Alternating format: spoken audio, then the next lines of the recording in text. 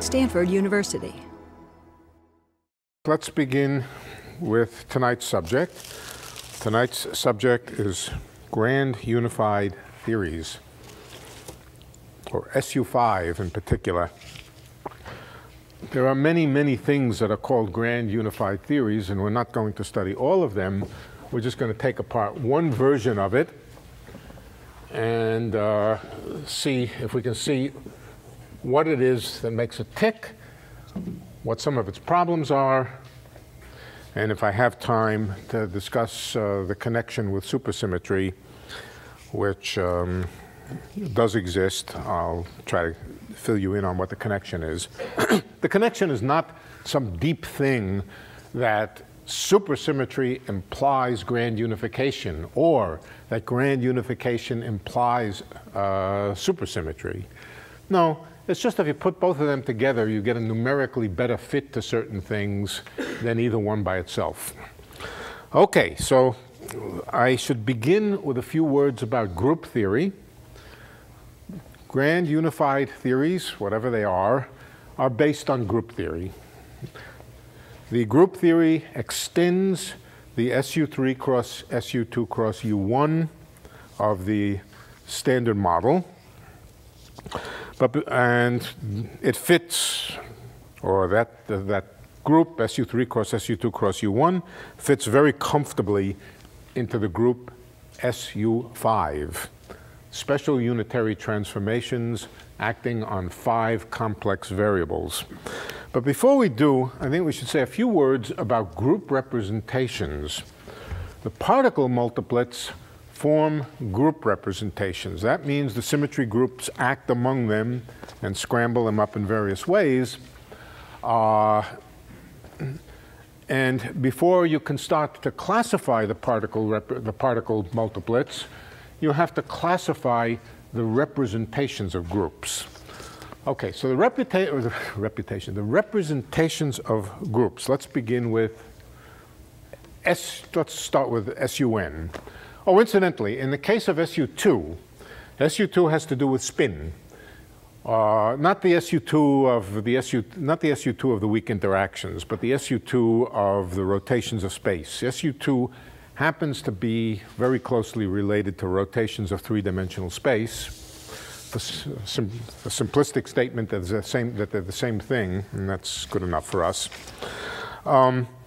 SU2 classifies the spin representations of particles, the angular momentum of particles, or the angular momentum of atoms, or the angular momentum of anything. And angular momentum comes in different kinds of multiplets. There's the singlet, which is sometimes just called a scalar because it doesn't transform under rotation at all, and that corresponds to spin 0. There's the spinner, which is the spin of the electron, half spin. That corresponds to spin 1/2. And there is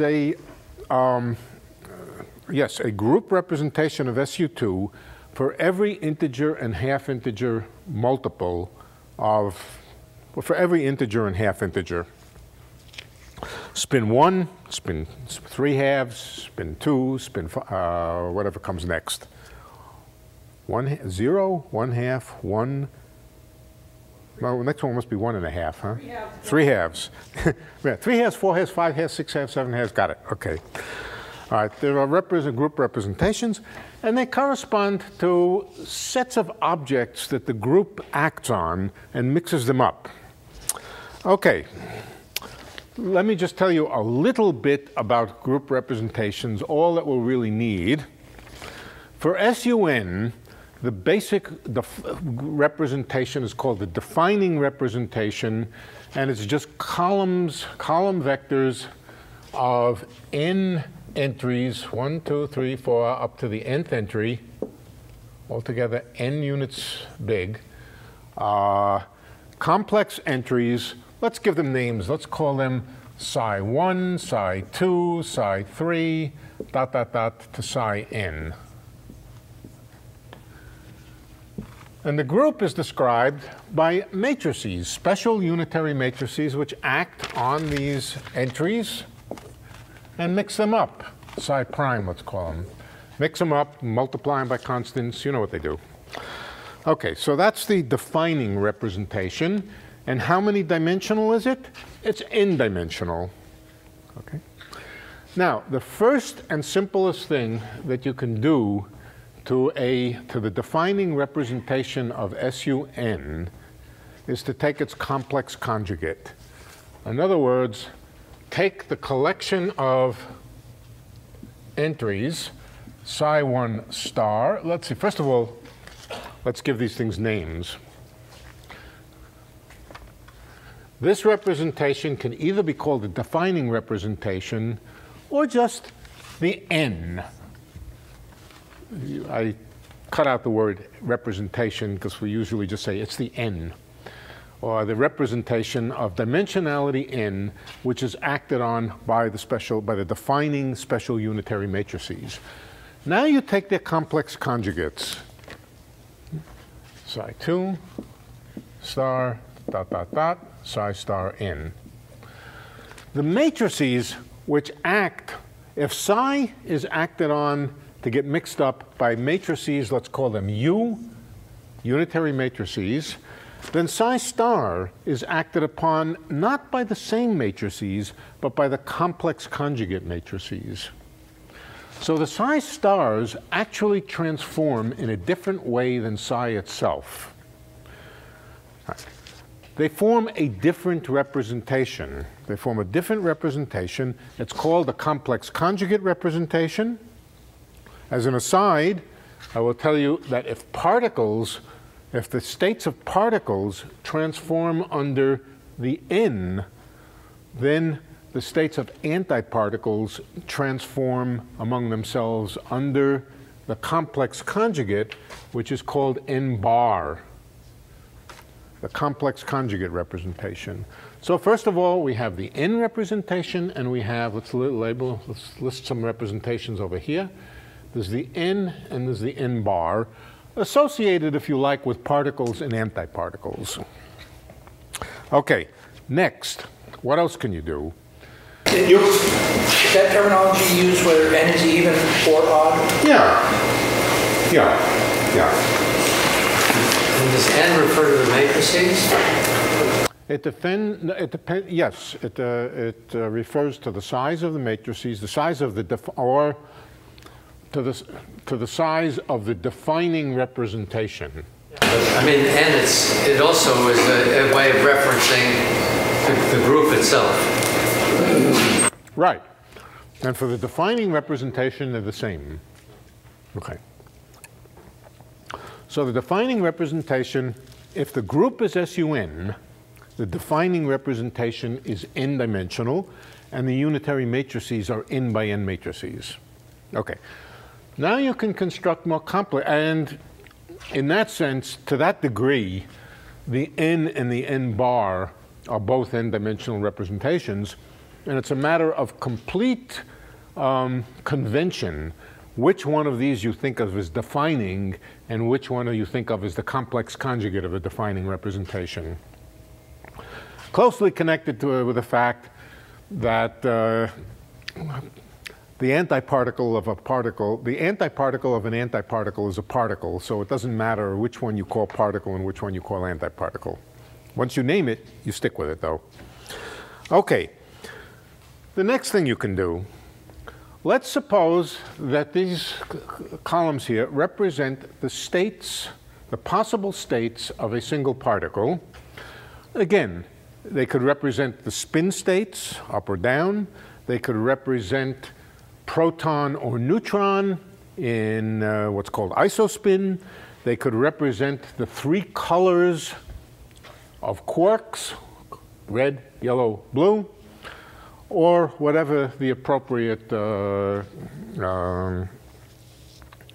degree of freedom is. All right, so here we have a particle over here, and it can have any one of n states. Let's put another particle in right next to it. How many states are there? And we're only thinking now about the internal quantum number associated with the group SUN. We're not thinking about its position, its momentum, or even its spin right now. If this particle can be in any one of n states, how many states can the two particles be in? It's quite clear. It's n squared. All right? So there must be an n squared. Minus 1? No. Divided by 2? No. No, I'm saying that n squared would require superposition. Would it require superposition? Superposition of what? Violation of the exclusion principle. No, this particle is over here, and this one is definitely over here. They're in two different locations. We're just trying to do the mathematics of group theory by pictures, okay? So they're definitely at different locations on the blackboard. There's no question of them being in the same state because one of them is nailed down over here and one of them is nailed down over here. I'm saying if there's a fixed number of states and one of them's occupied. Being in two different places is a change of quantum. Right. The Pauli exclusion principle would say you can't put two particles in the same state, but being in the same state entails not only these internal quantum numbers, but being at the same place. All right? Now, I explicitly tell you, they're not in the same place. One of them is here, and one of them is there. Once you say that, there are no further constraints of the Pauli exclusion principle. They are not in the same place. They don't exclude each other in any way. All right. So this one's over here. In fact, it could even be different particle types. These could be one set of particles. This could be another. But it just happens that they transform under the same n-dimensional representation. All right, so how many states then, just with respect to this SUN, not with respect to their position, angular momentum, or other interesting quantities, but just with respect to this n-ness, let's call it the n-ness of the particle, how many states there are? It's clear, there are 25. And that's correct, 25 such states, n cross n times n squared. Okay, now, you could label the states, if you label the states of one particle as psi I, you could label the two particles system as psi ij. Psi ij. If psi I runs from 1 to n, then psi ij runs from 1 to n squared if you let I and j run over the n squared possibilities. So, for example, there would be the state psi 1, 1, in which both particles are in the one state. There would be psi 1, 2. Psi 1, 2 would be this particle in state 1, this particle in state 2. There would be psi 2, 1. That would be the opposite. This particle in state 2, this particle in state 1. Again, no exclusion principle is operative here. And so there are n squared possible entries. How do you transform these things?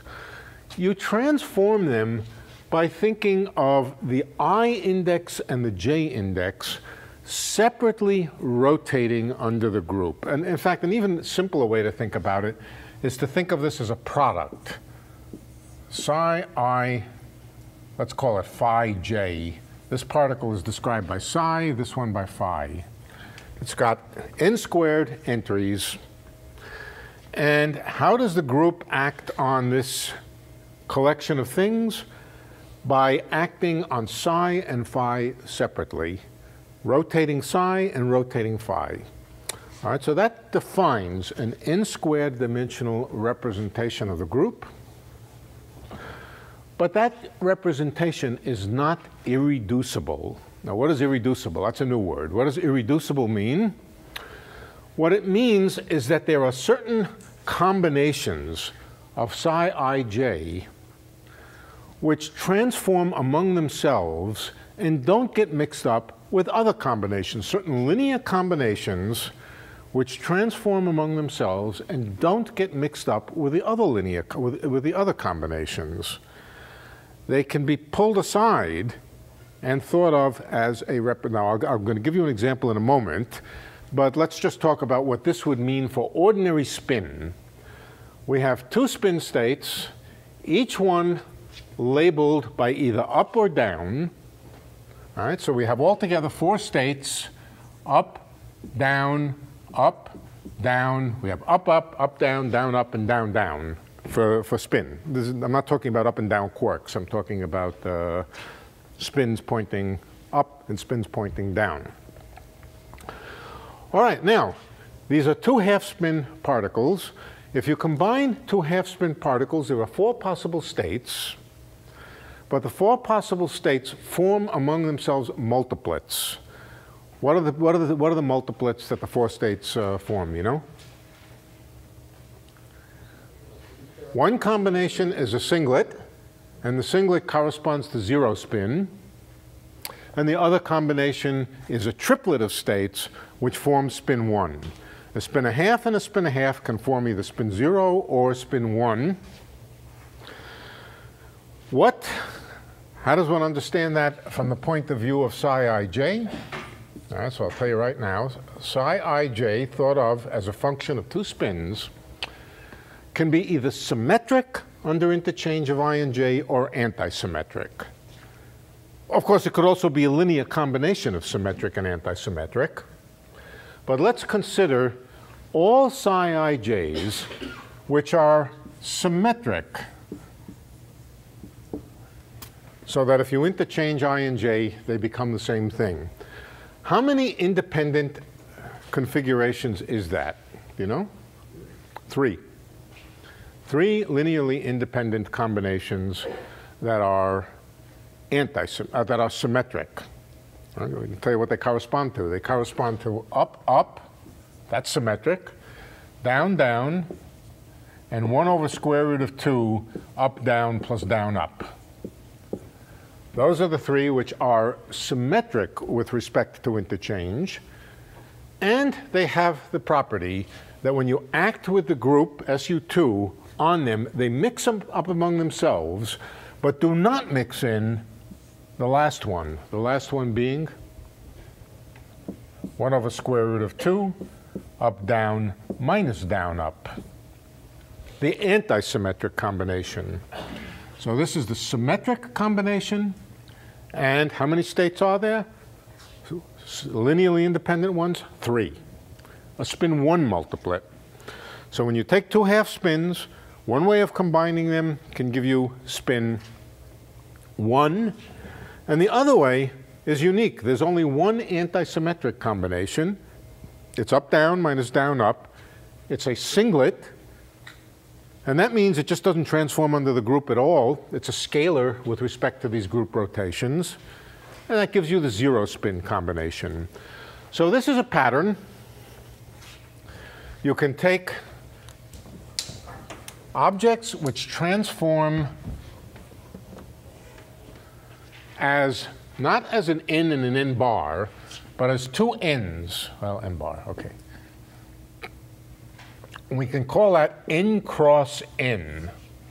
Psi ij is an object which lives in the n squared or n cross n. The cross here simply means we're combining 2 systems, the n cross n. But we can take the symmetric combinations and the antisymmetric combinations. They do not mix with each other. The group operations do not mix the antisymmetric and the symmetric. So there is symmetric and psi ij antisymmetric. We'll count later how many of them are there of each kind. I'll let you do the counting. It's not too hard to count. I can't remember offhand.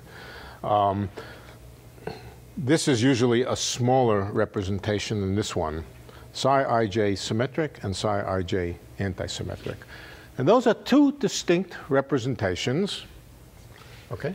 So the next thing we have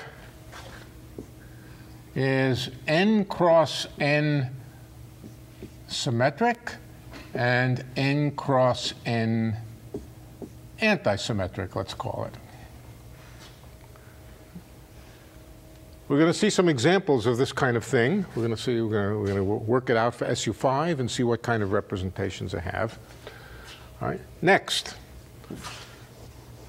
we've already said that you can take that there's a complex conjugate representation that could correspond to a particle. And instead of putting two particles down to study, we could put a particle and an antiparticle. Let's put a bar over it. A particle and an antiparticle. This is different than a particle and a particle. The question is, what's the group theory, or what's the representation that describes a particle and an antiparticle? How many states are there? N squared again, right? Exactly n squared. And again, there are two ways of combining them. Well, there may be more than two ways of combining them. But no, there are really n squared. You can combine them, again, symmetrically or antisymmetrically. No, you can combine them. I'm sorry, I take that back. All right. If you take these two things, and you write let's give a different label to it, because it's not in the n squared, it's in the n cross n bar. But there are still n squared independent elements. They again are described by some matrix, Mij. This is also a matrix, psi ij. Right. This is a matrix, but you discover when you start thinking about or working out the transformation properties that there really are only two independent combinations, one of them being the traceless combination, and the other being everything else. We've seen this before. We've seen it in SU3, where I told you that, that there's a representation of SU3 which is SU3 which is 8-dimensional instead of 9-dimensional. A particle, a quark and an antiquark, have 9 possible states, but those 9 possible states can be in a singlet, and the rest of them correspond to trace equals 0, or m trace of this equals 0. And those form what is called the adjoint representation. The adjoint representation has dimension n squared minus 1. For SU3, n squared minus 1 is 8. All right, we've seen how that corresponds to the 8 gluons of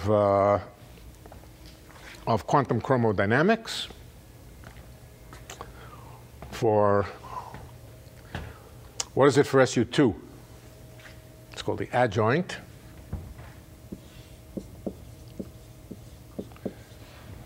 What is the adjoint representation for SU2?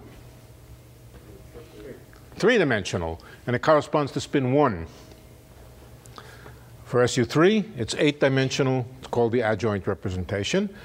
But that leaves one more linear combination, namely just this 1. That's a singlet. That's a state which doesn't transform under the group at all. All right? So this is all we need to know about group representations, that there's the representation n, which is the fundamental defining representation. There's the representation n bar, which is the complex conjugate.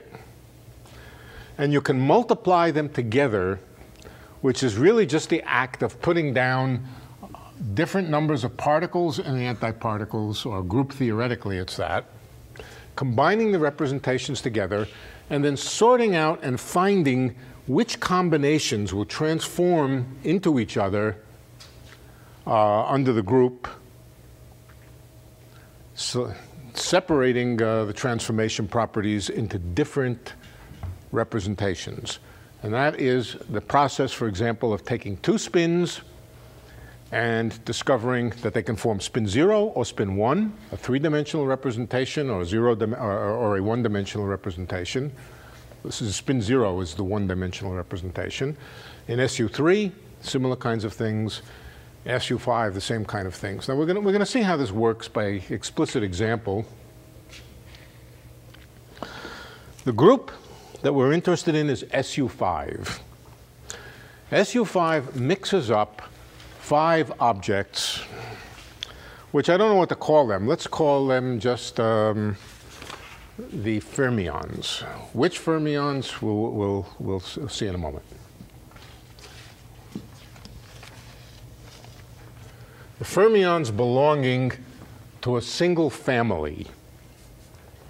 There are 3 families of fermions that are known, and only 3 is probably correct. I'll just remind you what the first family consists of. It consists of 3 quarks, well, 2 quarks up and down, but each up and down quark comes in 3, or each quark comes in 3 colors. So this is red, yellow, blue, red, yellow, blue. Also, there are the leptons, the electron, and its corresponding neutrino. There's a neutrino for each lepton type. And this pattern gets replicated 3 times, and we'll just refer to one of these families, sometimes called families, sometimes called generations, one of these families at a time. Nobody has a unified theory of how to unify together the different replications of the same pattern.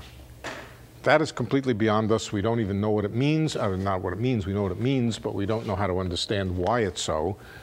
So let's just focus on such a combination of particles here.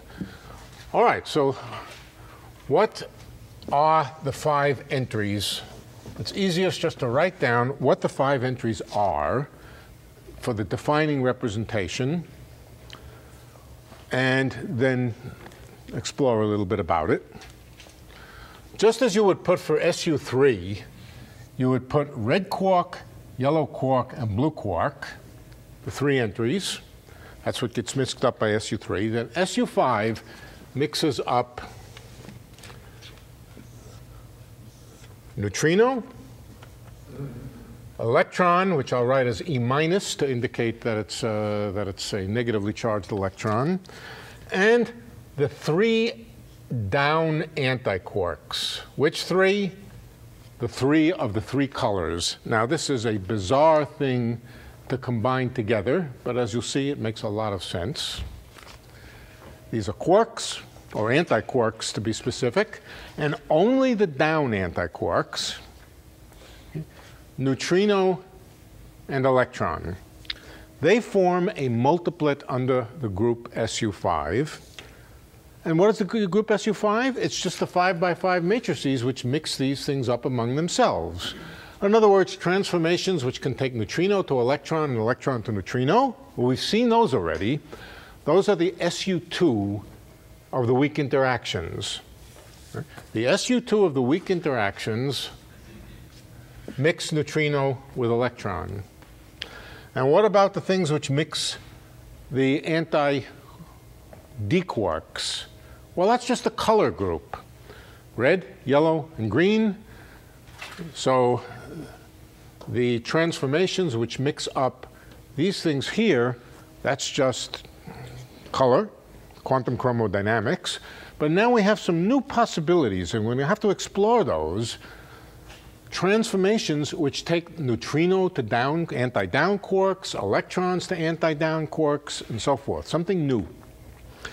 Now remember that for each one of these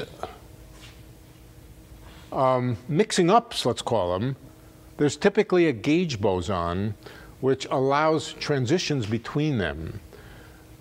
The gauge bosons which allow one d quark to go to another d quark or d bar quark, what are those gauge bosons? The gluons.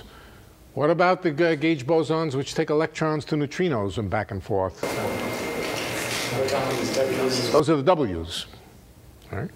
And so this is the corner here that corresponds to weak interactions, and this is the bigger corner that corresponds to, this is SU2 here and SU3 here. Where U1 is hiding, we'll come to, I hope we'll come to it, we'll see. We'll see. Okay. All right, so this is the defining representation. That's very strange. There's no up quarks. Where's the up quarks? One other point, which I mentioned last time, is we always treat the particles as left-handed. Okay? Left-handed particles. Now, what about the right-handed particles? The left-handed electron comes together with a right-handed electron. Well, the answer is that if a particle is left-handed, or if a particle is right-handed, its antiparticle is left-handed. So we can always enumerate the particles by enumerating only left-hand particles. For example, if we were enumerating the electrons, we would enumerate not electron and positron, but the left-handed electron, let me just put a little L next to it, and the left-handed positron. The left-handed positron. The antiparticle of the left-handed positron is the right-handed electron. This is just a notational device or a way of enumerating particles, but it's useful because these groups that we're talking about do not turn left-handed particles into right-handed particles and so forth. So we keep track of the particles as left-handed. We don't miss any that way. We just have to remember that when we're looking for the antiparticle, for example, the d quark, the anti-d quark, this is the anti-d quark, but the left-handed, these are all left-handed, and they form the basic left-handed representation of SU5. Now, where are all the other particles? In fact, we probably ought to write down what they all are. All the left-handed particles. Let's list them. There's the left-handed neutrino. That's the one we see in weak interactions. There's the left-handed E minus. There's the D bars, 3 of them. Okay. Then there's the left-handed E plus. This is no particular order here. I'm just writing them all down. There's the left-handed positron. What about the left-handed D quark? D, D, D. 3 colors of left-handed D quark. And what am I missing? I'm missing the up quarks, the left-handed up quarks, up, up, up, and also the left-handed anti-quarks, up bar, up bar, up bar. Let's see if I have everything. I have electron and positron. That's good, left-handed. I have D bar quarks and D quarks, and I have up quarks and anti-up quarks. What's missing is an antineutrino. Okay, we're going to come to the question of antineutrinos, but I will tell you this. The standard model, the pure form of the standard model, does not have an additional, let's call it left-handed antineutrino. The left-handed version of the right-handed version of the neutrino is the antiparticle of the left-handed. There's a left-handed neutrino and a right-handed antineutrino. There is no right-handed neutrino and whatever the missing one that I didn't say was. Yeah, okay. This is the collection of fermions in the first family of the standard model, and that's all there is.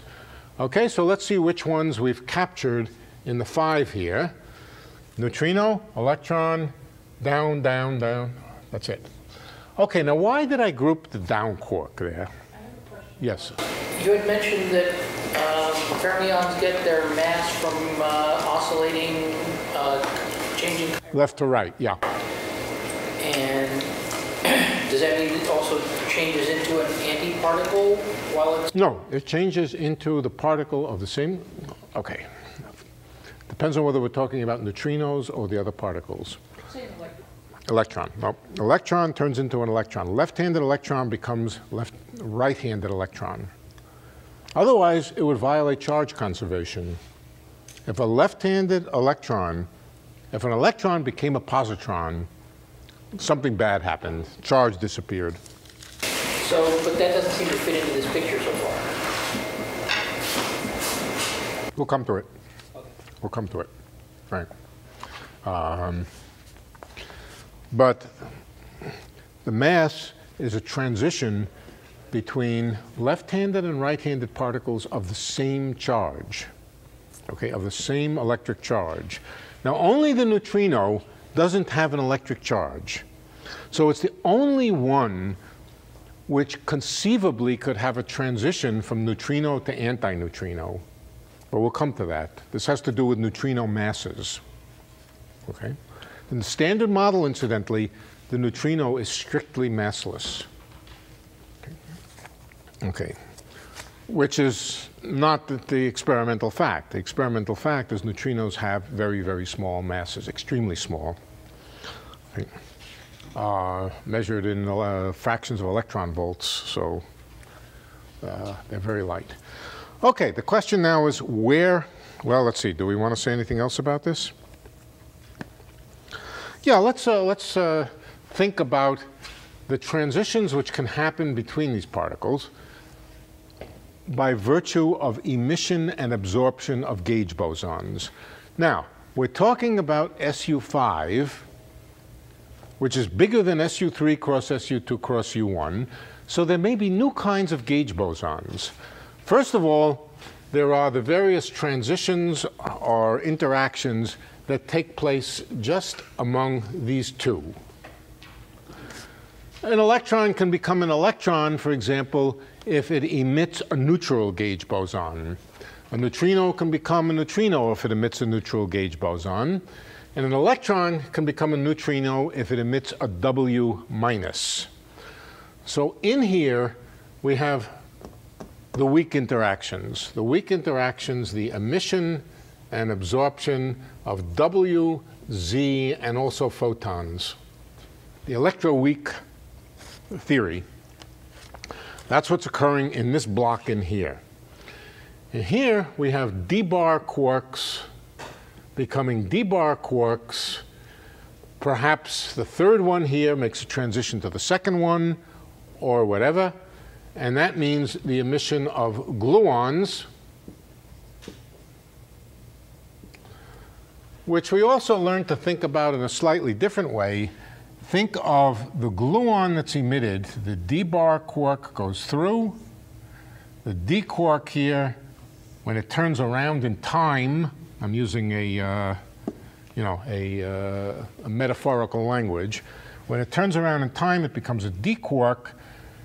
And so the quantum numbers of the gluon here have the quantum numbers of a d-bar system, of a particle and an antiparticle.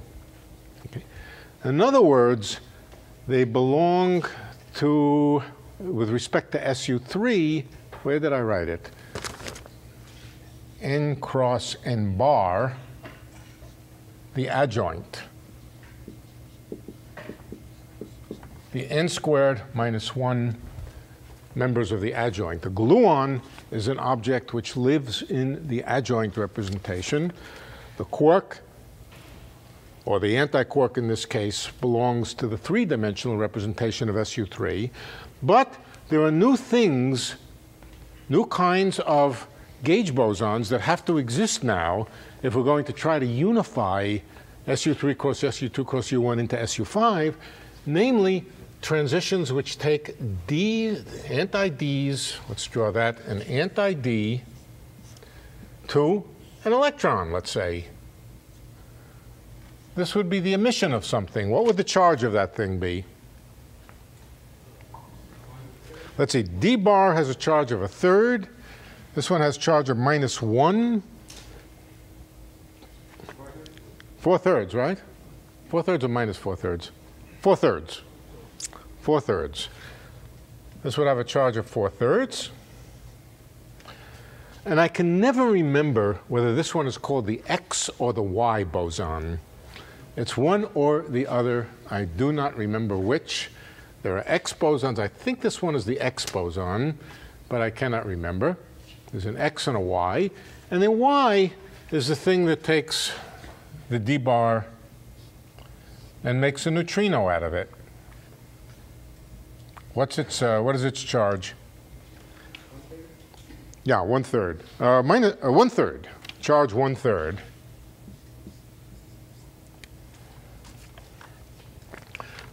I believe that's called the y, but I may have x and y backward. I don't remember. I meant to look it up before class, but I forgot.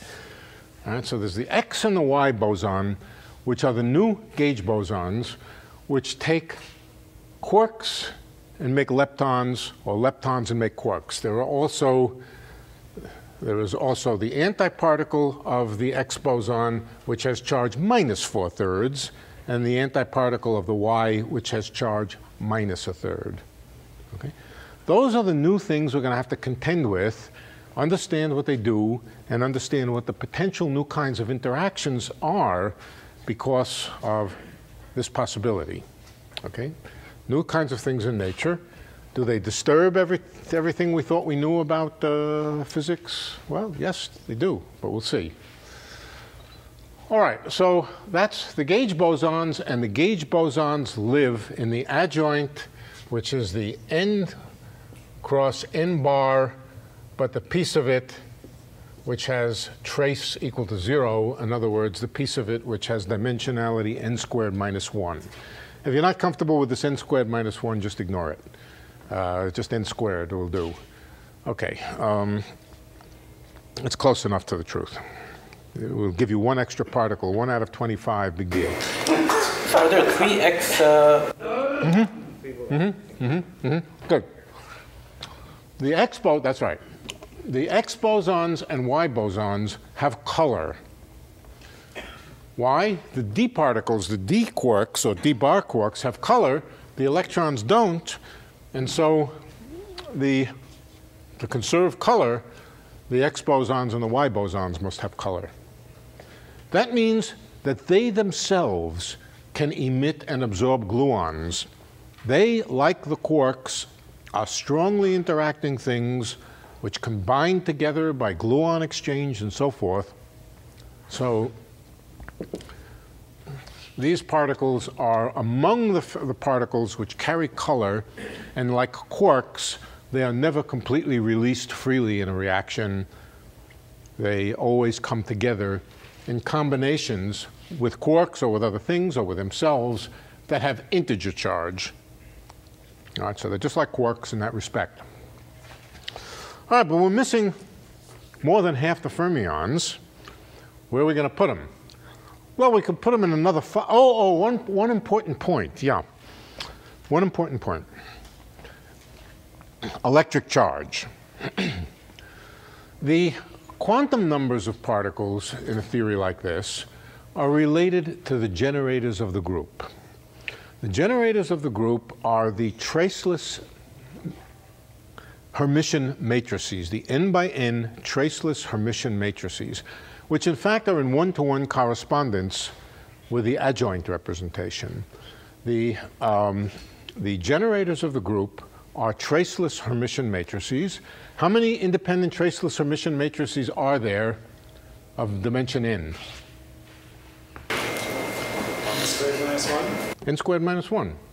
So actually the generators of the group are in one-to-one correspondence with the adjoint representation. And in fact, the generators of the group are intimately connected with gauge boson emission. One of the generators of the group has to be associated, must be the quantum mechanical operator, which represents electric charge.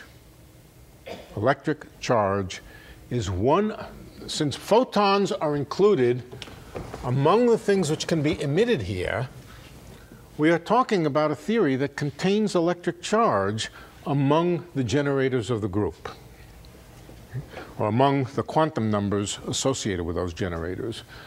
Now, there's only one thing that you need to know to understand why I put d bar there instead of something else, and that's that the trace of the generators is 0. The trace of the generators is always 0. The implication of that is that the sums of the charge, or the sums of the quantum numbers within a given representation always add up to 0. That is a general rule for SUN groups, for groups which are defined in a way which the generators are traceless, have zero trace. The generators having zero trace, what was that connected to in terms of the unitary matrices? That was their specialness. Specialness means determinant 1 for the U's. That means trace equals 0 for the generators.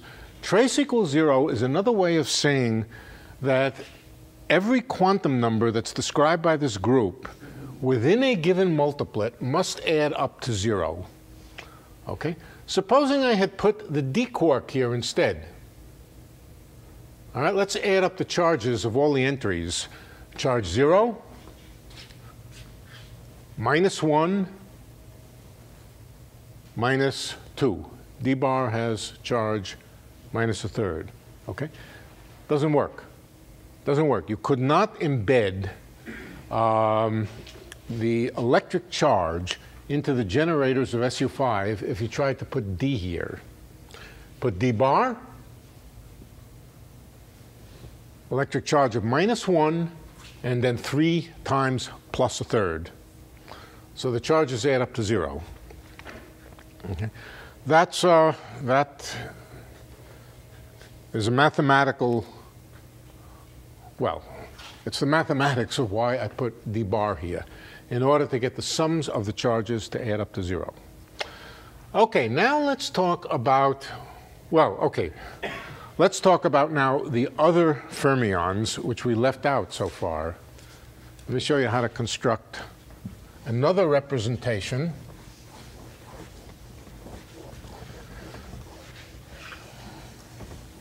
This is just a bit of gymnastics to do the group theory in a simple way.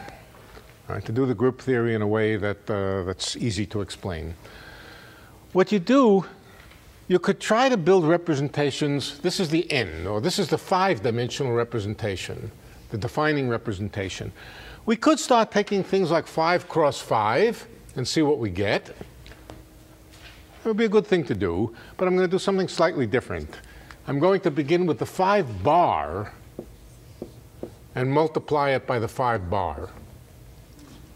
All right, so what's the 5 bar? The 5 bar is the collection, is the column vector describing the antiparticles of this collection. This is the 5. Let's write down what the 5 bar is.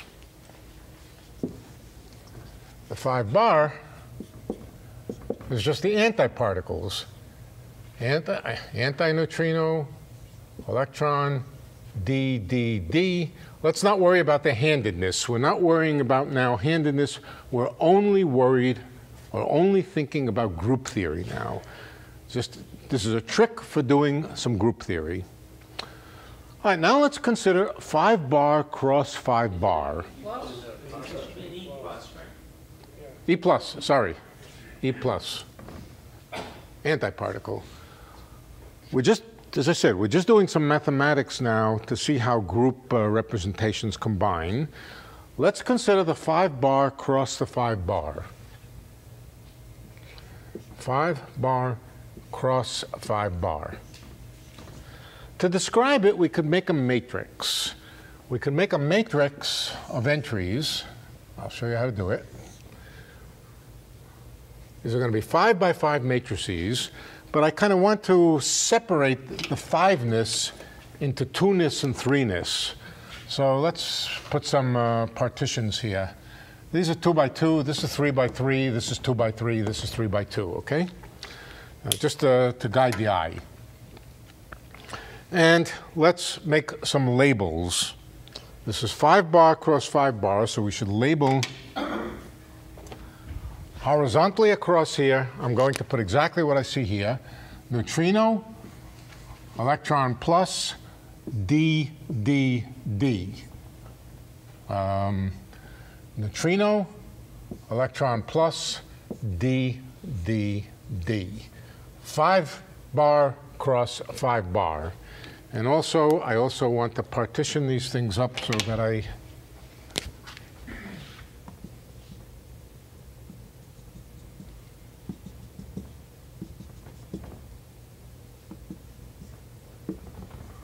One, 2, 3, 4, 5. 1, 2, 3, 4, 5. Okay, now imagine This is only to be imagined. It has nothing to do with the truth. But let's suppose I made some composite objects. In each one of these entries, I will put a composite object which has the quantum numbers of the row and the column. And let's see what kind of objects you make. Oh, sorry, one more thing. One more thing.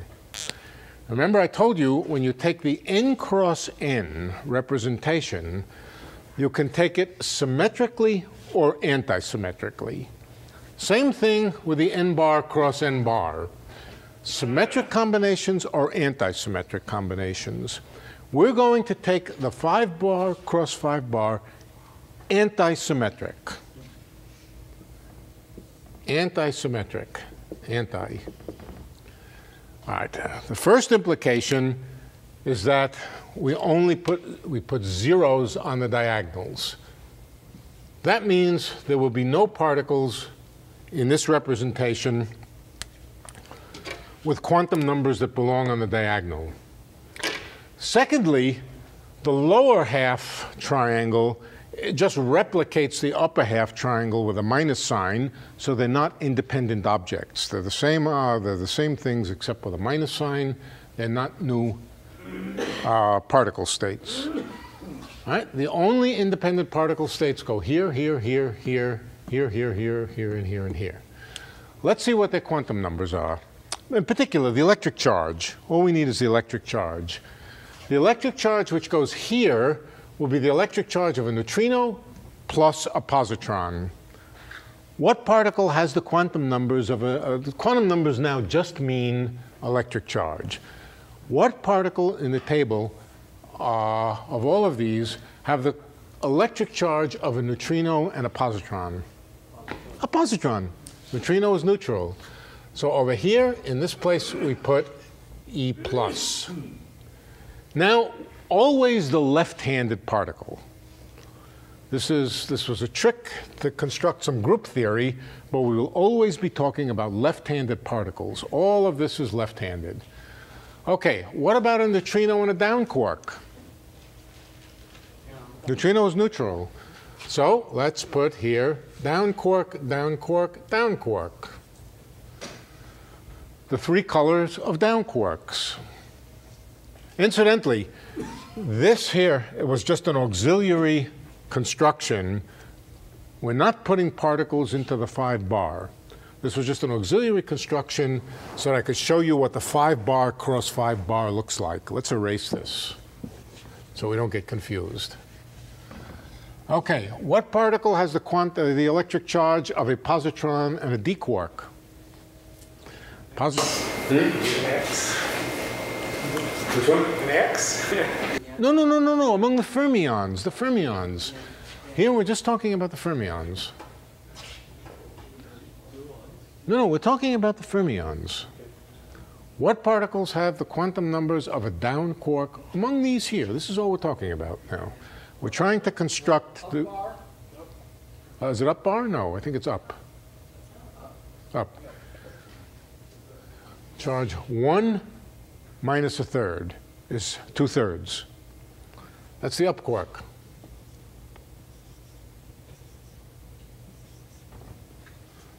This is 0, not U. Okay? What about a down quark? What about a down quark and a down quark?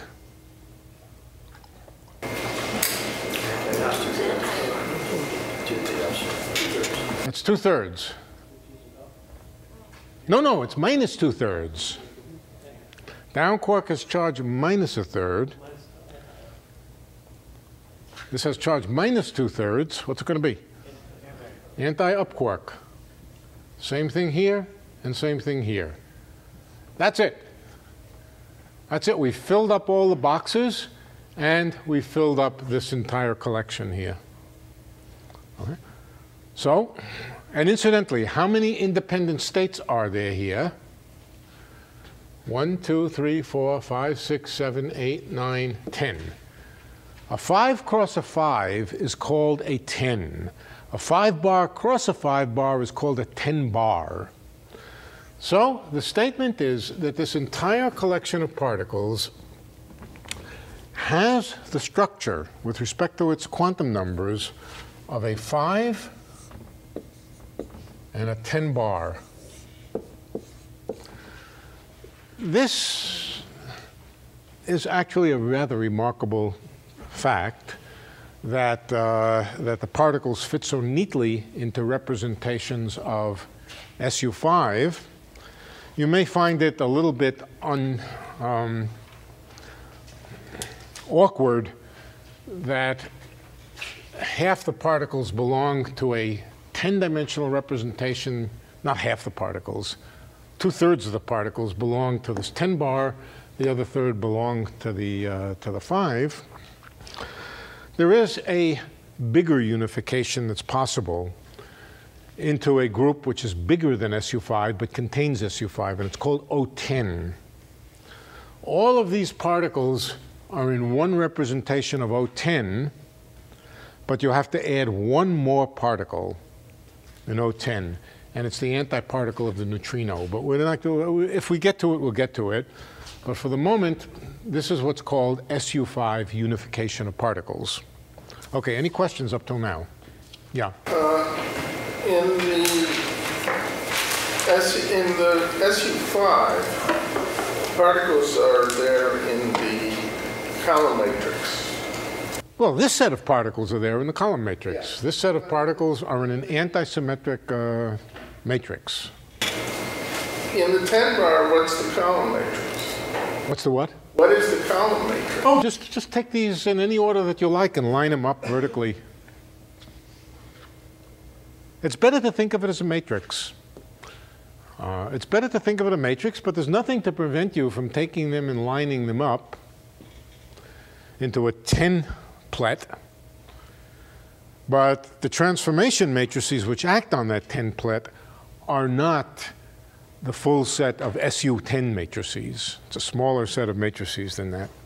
But it's better to think of it as a matrix. When you start combining representations together, you can always think of them as columns if you like, just by taking them and just laying them out in a column. But it's often much more convenient to think of them as matrices that transform as matrices rather than that transform as column vectors. All right, so this is the breakdown of the particle multiplets into a 5 and a 10 bar of SU5. Now, yeah. In the third row and the fifth column, why is that up and up? Third row, oh, whoa, sorry, up bar. Yeah, thank you. I Right. also omitted the colors. I assume color is conserved? Color is conserved. Right. Color is conserved. In particular, where you have D bar, D bar, D bar in the columns, is one of them red, green, blue, or is that? Yeah, red, green, blue. This could be the red, green, blue, red, green, blue, red, green, blue. Now, what happens if you combine together a green quark with a blue quark? You get something anti-red. Well, so you would get an yeah. So let's see. So these anti-quarks here are, let's see, red with green would be blue, red with blue would be green, and the green with blue would be red.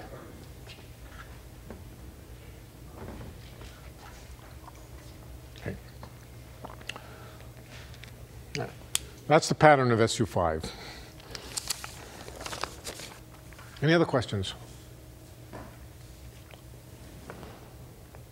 Now, this is quite extraordinary when you think about it. You're putting into one multiplet, one symmetry multiplet, quarks, left-handed up quarks, and left-handed anti-quarks into a single symmetry structure.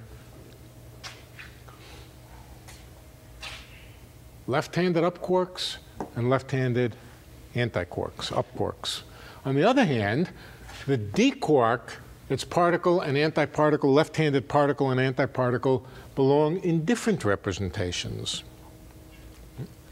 Same with the positron and the electron. The left-handed positron and the left-handed electron are in different representations.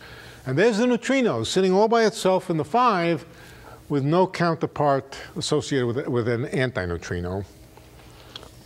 That is the particle content, or the fermion content, of the Standard Model. Okay, now let's see, maybe we should take a 5-minute break here. Yeah. You can transform within each of these, but that means there's no way to get from the d bar across. The Higgs boson does that. The Higgs boson does. The Higgs boson cuts across here. The various kinds of Higgs bosons can cut across here. They can take left to right, and that's sort of what's going on here. But let's take a 5-minute break.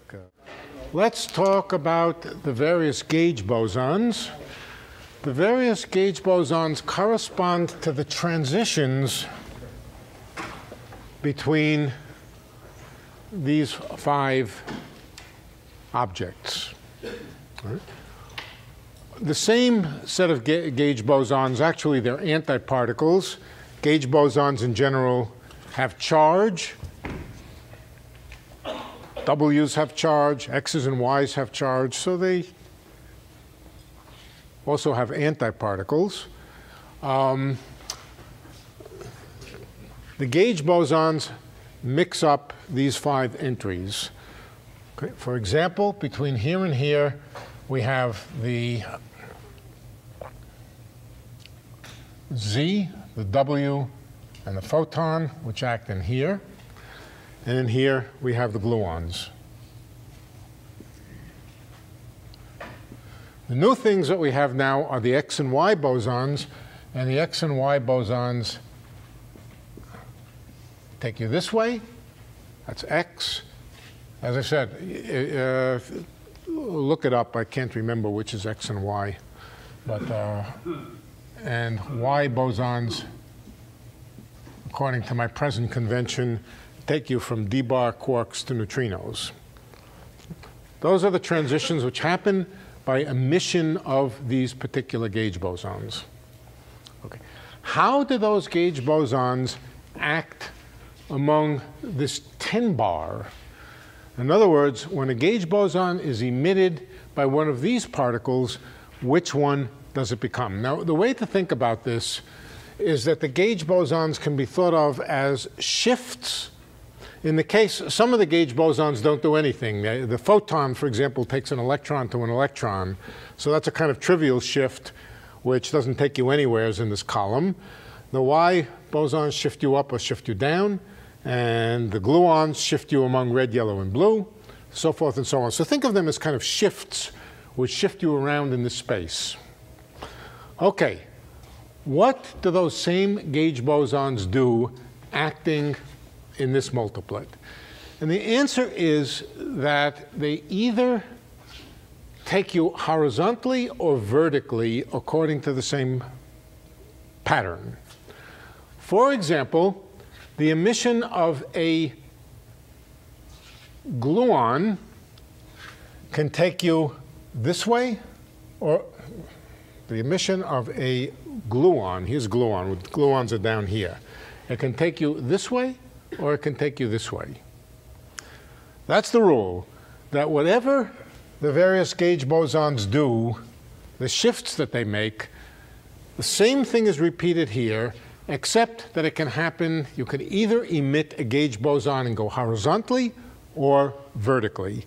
Another way to think about it is to pretend that these entries here really were composites of pairs of particles, or pairs of antiparticles to be specific. One of the particles or antiparticles represents the horizontal direction, the other represents the vertical direction, and a gauge boson could be emitted from one or the other. If it's emitted from one, it takes you horizontally. If it's emitted from the other, it takes you vertically from one entry to another. So let's see what the weak interaction gauge bosons, the Z and the W, for example, do. Well, they shift you in this upper 2 slots here. So that means, let's think about what they do horizontally. Horizontally, they take you from this column to this column. Moving horizontally, they take you from this column to this column. Well, there's not much here to do. The E plus doesn't do very much. Okay, but they can also take you vertically from this neutrino slot to this positron slot, which means they can take you in this direction, down to up. Well, that's something that that's something that the W boson does. The W boson does take down to up. The down to up of the W boson is the source of beta decay. A down quark becomes an up quark, or an up quark, in fact, yes.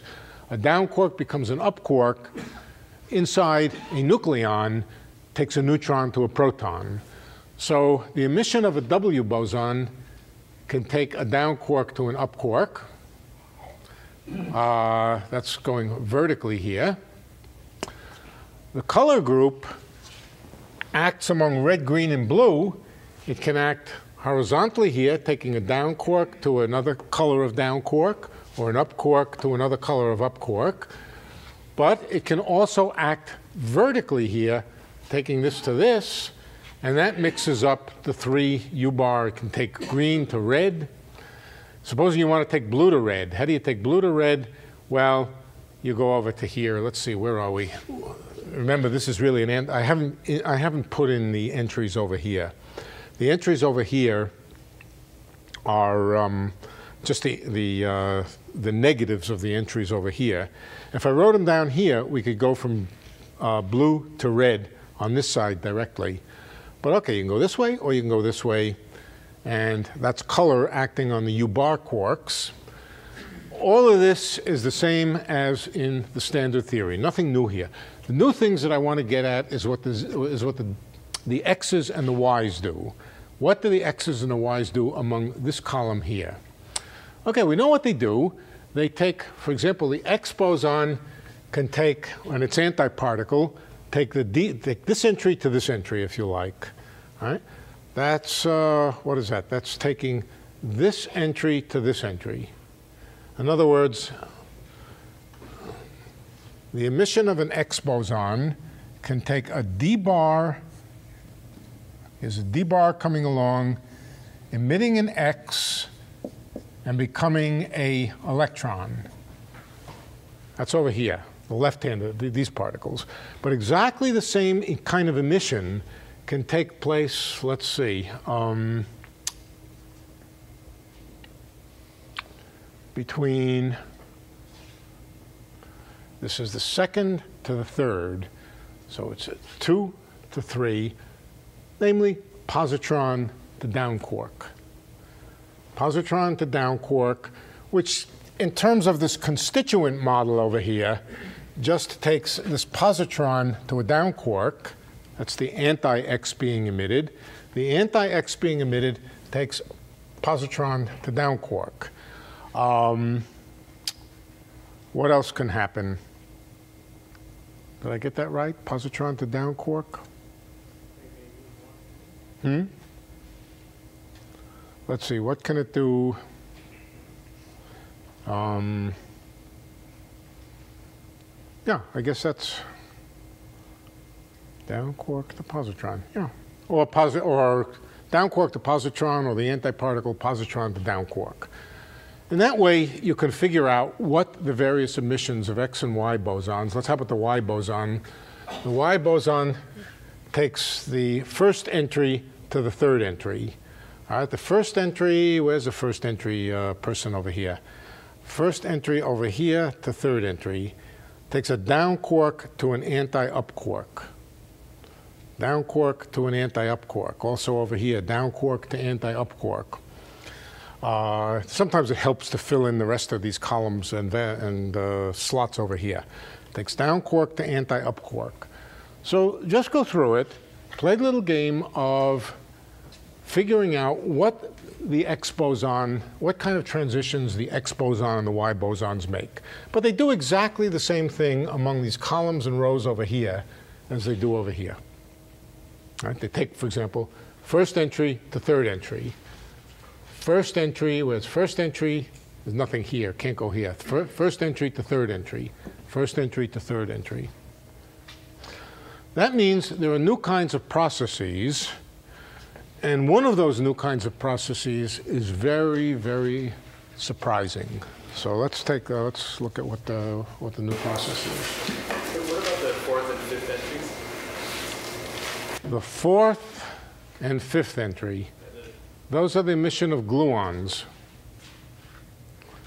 So 4 to 5. You go from a blue quark to a green quark by From the first to the fourth entry, first to fourth. First to fourth. that would be a Y. Yeah, that would be a Y. Right. That would be a Y boson. Right. So a fourth, the Y boson can take down to anti-up. The X boson can take up to anti-up, I think. Yeah. Can you just fill in just one box of the anti-symmetric entry? Yeah. Minus E plus. Minus D, minus D, minus D, minus U, minus U, minus U, minus U bar B, minus U bar green, and minus U bar red.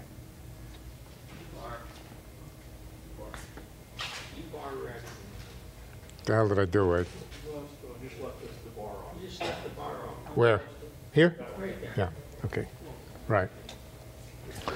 That's the rest of the table. Now, it's redundant. If a process can take you from one place to another here, it'll do the same thing up here, going rows instead, just interchange rows and columns. So it's redundant to keep track of these, but you can draw it if you like. Okay, so let me show you a process which is unusual.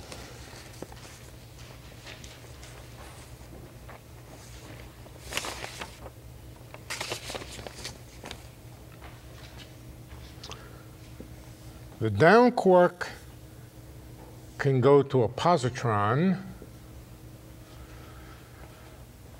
Down quark to positron, positron back to down quark. What boson, which is the boson which is emitted in that process? X. So an X boson is emitted. And what's the charge of the X boson?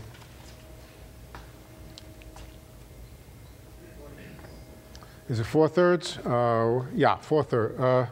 No, minus 4/3. In this case, it's the X minus 4/3, which is the antiparticle of the X that we were talking about before. All right, so we can call it an anti-X. All right, but the X can also do something else. Now let's see if I can figure out what. It takes the first element to the, second element to third element, let's say. Second element to third element. So here's a second element in the column, and here's a third element in the column. Here's another process it can do. It can take up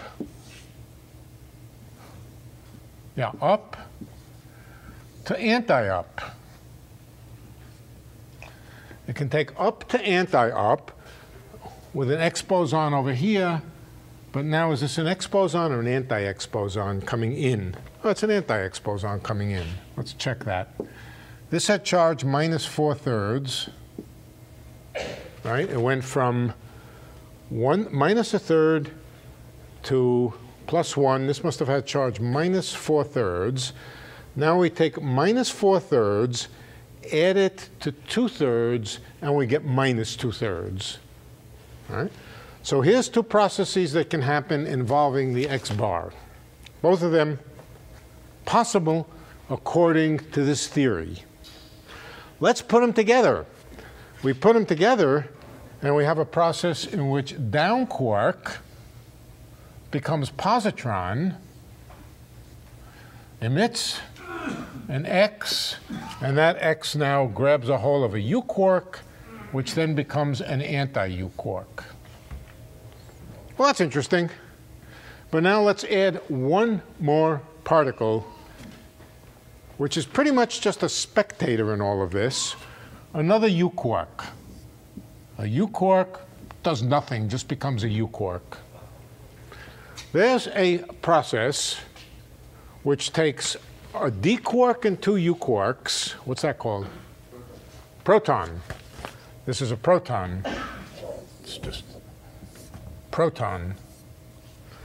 And creates out of it a positron, same charge as the proton, and a u anti-u quark. What kind of particles can you make out of a u and an or a quark and an anti-quark? Mesons. In particular, pi mesons.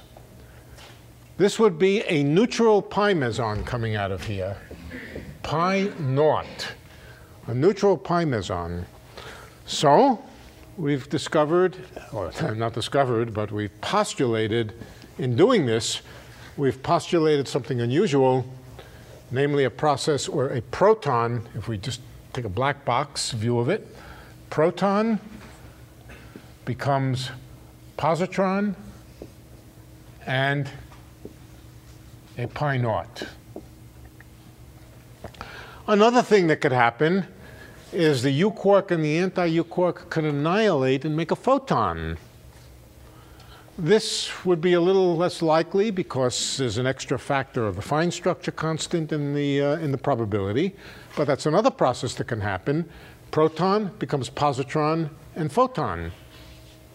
Now, this is potentially a very, very dangerous game.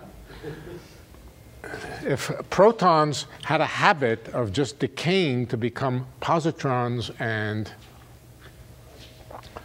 photons, or positrons and pi naught, needless to say, we wouldn't be here. Our nuclei wouldn't be here, hydrogen wouldn't be here. So this is a rather dangerous process. It's called proton decay. And proton decay is a consequence of pretty much any kind of attempt to unify the weak interactions and the electromagnetic interactions and the strong interactions into one group. SU3 cross SU2 cross U1 is, of course, one group, but it's a product of smaller groups. To unify it into one non-product group, a bigger group. Almost any, in fact, every unification that I know of which tries to put these particles together into a single multiplet, or which tries to put SU3 cross SU2 cross U1 together into a bigger symmetry, always has proton decay as one of its consequences. Right? This is very dangerous, not something that we would want to happen to us, and certainly not something we would want to happen quickly. Yeah. The coupling constant for producing X bosons, is that the same as the coupling constant for the whole group? Yep. Yep. And it's basically just the fine structure constant. You have the product of two coupling constants, one over here and one over here. Not different. Numerically, it might be a little bit different for a number of effects, one of which we may get to talk about. But numerically is not the important thing here. The order of magnitude of these coupling constants is the same as the usual coupling constants. Why? Because they all belong to the same structure. They belong to the same structure, and in this SU5 theory, there's only one coupling constant. The coupling constant for the emission of a gauge boson. Why they wind up being different in our laboratories is something we either may or may not have time to discuss tonight. But yeah, the order of magnitude of these coupling constants is just usual coupling constants. The same coupling constant which governs the decay of an atom when it de-excites, the same coupling constants which govern beta decay, same coupling constants that govern all the ordinary particle physics decays. So the question then is why this doesn't happen in the blink of an eye as fast as other particle decays. All right. Answer, or potential answer, not the answer because we've never detected these and we don't really know that it's a real process. But what leeway, what do we have available to manipulate to slow down the rate of this? The mass. Okay. The mass of the X boson goes in here, and it goes in the form of a propagator. Propagators always look like 1 over m squared. They may have some momentum dependence also, where the momentum dependence would be the recoil momentum, but that's generally small potatoes. The important thing in the denominator here is the mass squared of the X boson. That would be one of the elements, and then you would have a product of coupling constants, let's say a G times another G, G for coupling constant, G squared of some sort, divided by X by mx squared. Now, if you sat down and calculated the Feynman diagram for this, which is a reasonably simple Feynman diagram, this is what you would get, times some number. Okay, the Feynman diagram gives an amplitude, gives a quantum mechanical amplitude for a process. How do you calculate the probability for the process? You square it. Okay, so there will be a g to the fourth and an mx to the fourth in the decay rate. The decay rate is the probability per unit time that the proton decays in the decay rate. The question is, how big do you have to make mx in order that the decay rate of the proton is slow enough so that it doesn't conflict with experiment? Question then is, what is the half-life of the proton? This is the decay rate inverse to the half-life of the proton. Turn it upside down, it becomes a there's other factors in here, factors of the mass of the proton and so forth, but this is the important thing. If we measured everything in units of GeV, the mass of the proton, this would be the decay rate, approximately, order of magnitude. So how big do we have to make mx in order that the decay rate is long enough? That raises the question, what are the bounds on the lifetime of the proton? All right, there's all kinds of bounds. The proton is clearly longer lived in the universe. There are still protons around from the Big Bang. Okay, so the proton, first of all, the proton has to be longer than the age of a human being, otherwise we wouldn't be here. It has to be longer than the age of the universe, otherwise they wouldn't be here to make us. So 10 to the 10th years, 10 to the 12th, 10 to the 14th, 10 to the 15th years for sure. But now there's questions of experimental data. You can't wait around for 10 to the 15th years to see a proton decay, but you can start with 10 to the 15th protons. That's not a lot of protons. It's a small amount, a very small sample of protons, and see how often a decay takes place. With 10 to, if the decay rate for a proton, if the half-life for a proton was 10 to the 15th years, then if you start with 10 to the 15th protons, you ought to see 1 decay per year approximately. 1 decay per year.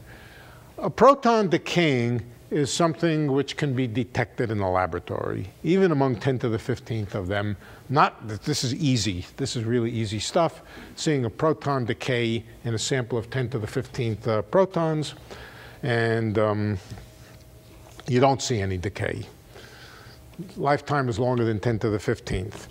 If you put everything together that's known, the lifetime of the proton is longer than 10 to the 33 years.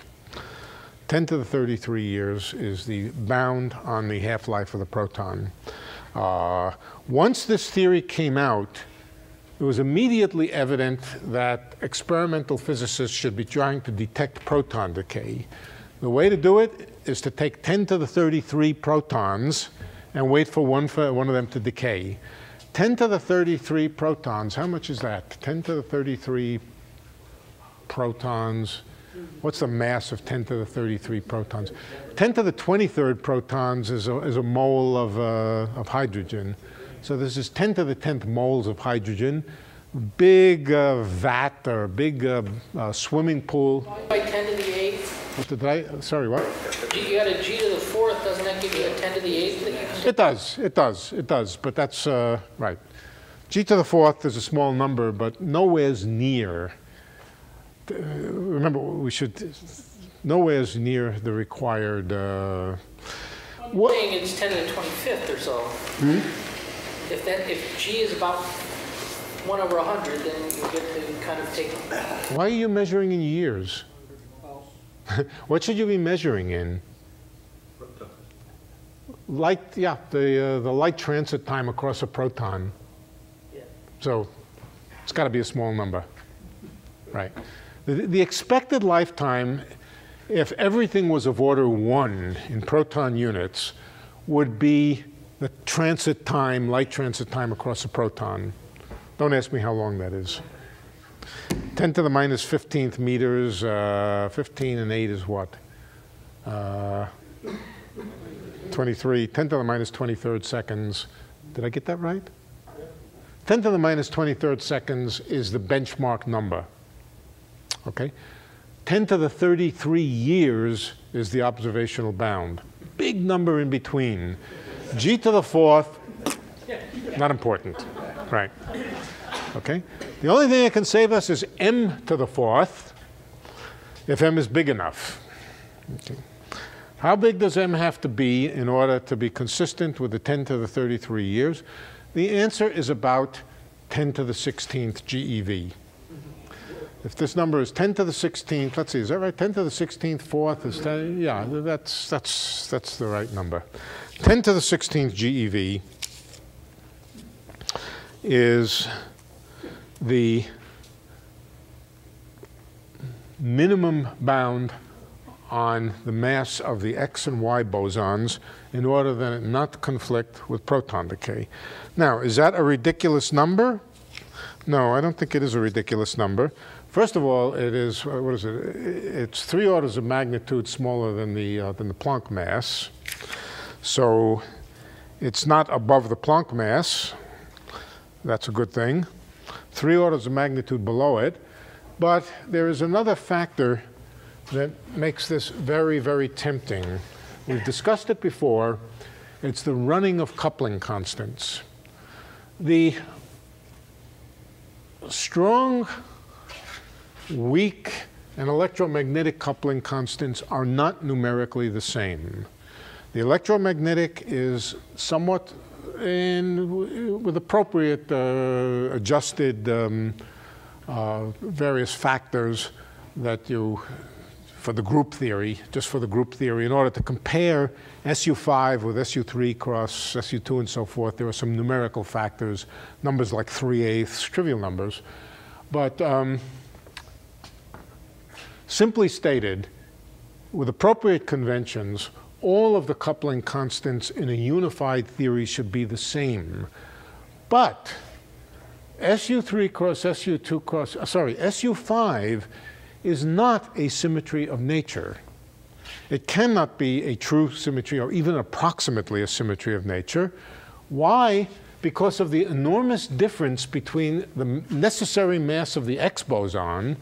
The X boson exists in the same multiplet as the gluons, the W boson, and the photons.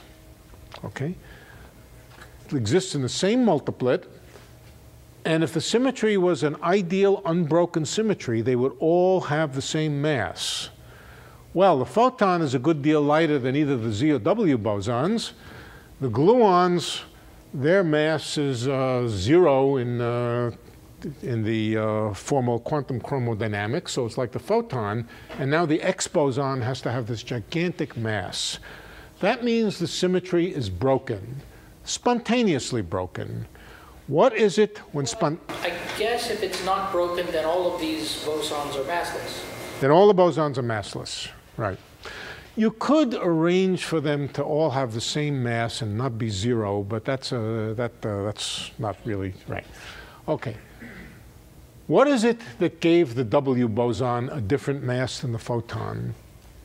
It was the spontaneous symmetry breaking, or the Higgs phenomena, that created a different mass for the W than the photon.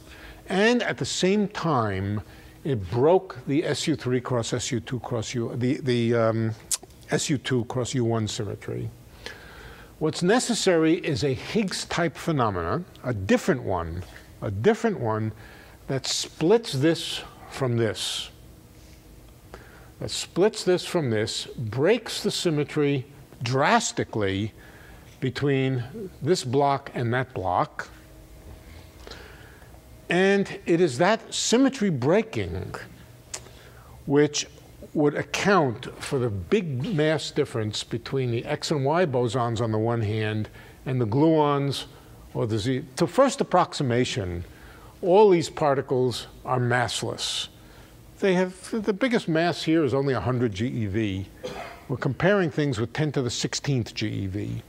So to first approximation in this kind of theory, these are all massless. In fact, everything on the blackboard is massless.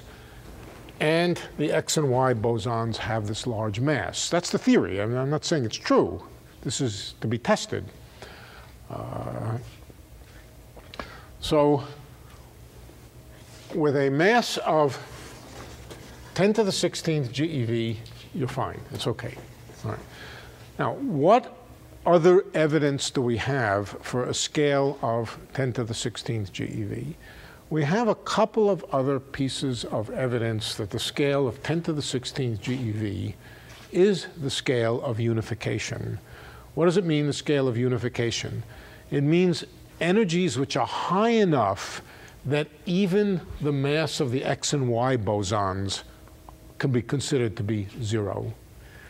In other words, if the mass of the X or Y boson is 10 to the 16th GeV, or 10 to the 15th, somewhere between 10 to the 15th and 10 to the 16th, then well above that energy, let's say 10 to the 18th GeV, processes are insensitive to the mass of the X and Y bosons. They can be treated as massless in that limit. In that limit, the difference between the X, Y bosons and the Z and W and so forth is not important. In other words, above those energies, the symmetry is a good symmetry. Right? Is a good symmetry. So the question is, at what point at what energy scales does the world appear to be SU5 invariant? All right. There's some answer to that, and the answer goes as follows. I've told you several times that coupling constants are not constant. They depend on energy scales. The coupling constant that you see in quantum electrodynamics, the fine structure constant, actually depends on the energy of a process. It runs. That's the terminology. Coupling constants run. They vary. If you plot, it's traditional for, well, not just traditional, useful. Instead of plotting the coupling constant, plotting 1 over the coupling constants. And you plot them at laboratory energies. In this direction, you have energy, and you plot the measured value of them at laboratory energies. This is really logarithm of the energy here. If you plot the value of the 3 coupling constants, which 3? SU3, cross SU2, and U1. The 3 coupling constants, they are 3 numbers. The biggest value of 1 over g squared would be for the U1, in other words, the weakest of the interactions, the electromagnetic. Next, the SU2, and next, the SU3. Okay.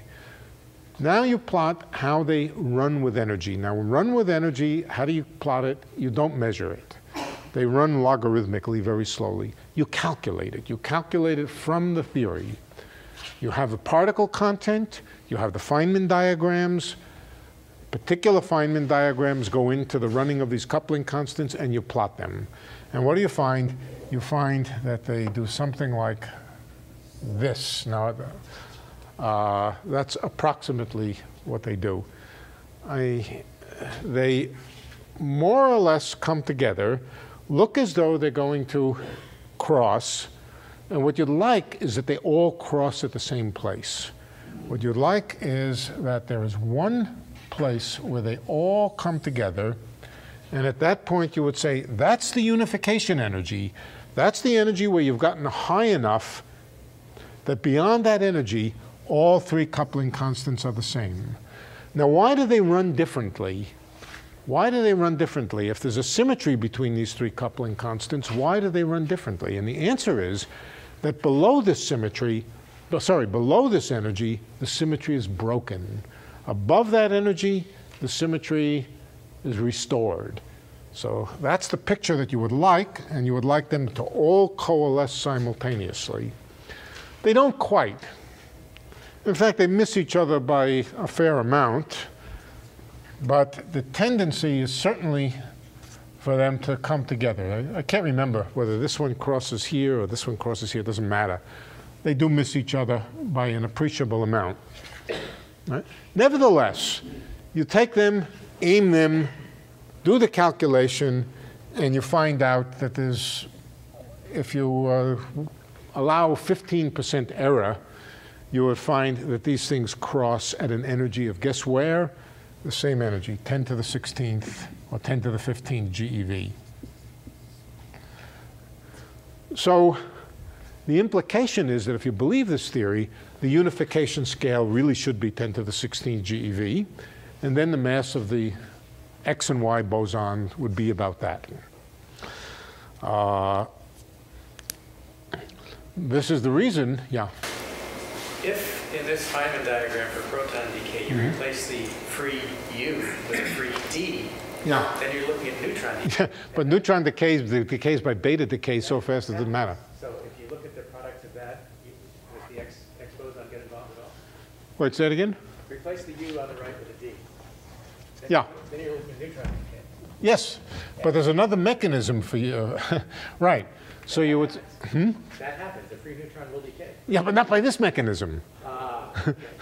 It doesn't decay to a let's see, this would be. It doesn't decay to a pi meson and a positron.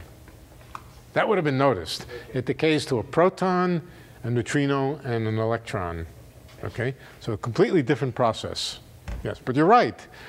You could imagine a world in which the neutron was stable with respect to beta decay if the neutron was a little bit lighter than the proton. Imagine that the neutron was this would be a disastrous world. You wouldn't like it. But the neutron would be stable. The proton would beta decay into the neutron. But now take the neutron. The neutron would decay by this process. But again, the lifetime could be very long. Right, so just by juggling the masses of the proton and neutron, you could imagine a world in which this long lifetime would apply to the neutron, not to the proton. All right, that's pretty much it. We're about out of time. That's pretty much it for what a grand unified theory is. The only last thing I promised to tell you is what the relationship between grand unified theories and supersymmetry is. Not a lot. I mean, no tight relationship. One doesn't imply the other. But what is true is that if you add all of the superparticles into the calculations for the running of the coupling constants, then you do much, much better.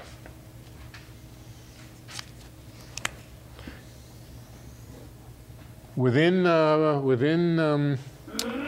1%, these do cross at the same place. Is this an accident? Is it a 1% accident? Who knows? In any case, this is why there is excitement about supersymmetry and about grand unification. Grand unification is a quite beautiful idea of fitting all of the particles into a single multiplet like this, into a single group structure like this. In a slight extension of this theory, incidentally, in the theory based on the group O10, which is a little bit bigger than SU5. SU5 fits into O10. In O10, all of these particles exist in a single multiplet. The 16-dimensional representation of O10, along with one other particle, an antineutrino, or the right-handed neutrino, as it's usually called. But that's a separate story. Okay, that's the idea of grand unification, its connection with supersymmetry, which is not theoretically terribly strong, but empirically there's some reason to find it attractive. Proton decay experiments are ongoing. The lifetime is getting, every year the lifetime gets a year long. No, that's not right. No, that's actually not right at all, is it? But every year the bound goes up. In supersymmetric theories, the lifetime calculation is different and can vary all over the map, but it never gets any bigger than about 10 to the 35 years or something like that. It's difficult to make it bigger than 10 to the 35. In the standard model, you can't make it short with this kind of number for the unification scale. You really can't make it shorter than about 10 to the 32 years. Nothing you can do can make it shorter than that. In supersymmetric theories, it could go from a fraction of a second to 10 to the 36th years, and with various assumptions about things. So there is no real prediction in supersymmetric theory for the lifetime of the proton. All right. May all your protons be stable until the autumn quarter. And I wish you a fine summer. Let sunshine shine.